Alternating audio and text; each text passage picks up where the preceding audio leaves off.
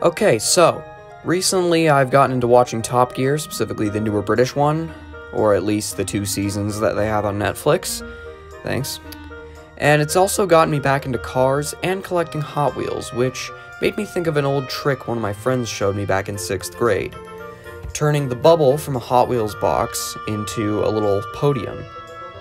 So, what do you need? Well, you need the bubble from one of these Hot Wheels boxes, preferably from a large model like Raging Express here. And it's the plastic bubble that I'm talking about. Now, this one's been opened already, like a month ago, but yeah, just toss the card and the actual model itself aside, and for now, focus on the plastic bubble. And first step, take some of this paint sealer, which I use pretty much on everything that I paint, and it's basically just helps the paint not scratch easily. And you just apply a nice coat of that onto the bubble, making sure to get all of the sides, including the bottom rim there.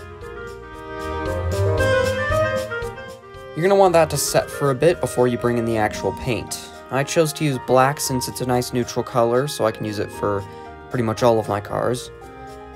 And, you know, of course, you just put that on as you would any other paint. As you can see, though, it kind of seeps through because, well, light seeps through because it's translucent, so you're going to want to apply plenty of coats on both the outside and inside, I would suggest.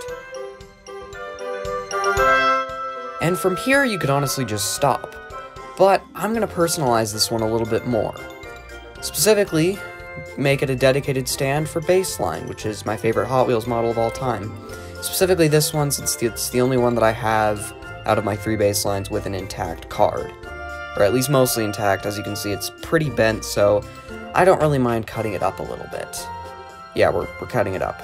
Specifically, I want that Hot Wheels logo at the top first. So we're just gonna gently try to cut that. Well, shit. It's okay, I just glued it to a piece of paper, it's fine. And I also want this picture of Baseline on the back. And from here, just take your trusty glue gun or super glue, either works, and, you know, just kind of glue on the different decorations wherever you want them.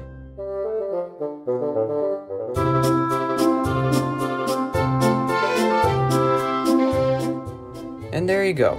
You have your own Hot Wheels stand or podium or whatever. Like I said, you can use any color you want, you don't have to do the decorations, especially if you don't have the card back to cut them out of.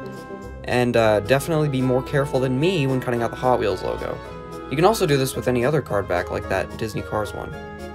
Anyways, that's pretty much all I have to say, so this is Noble 2 Productions saying, peace out.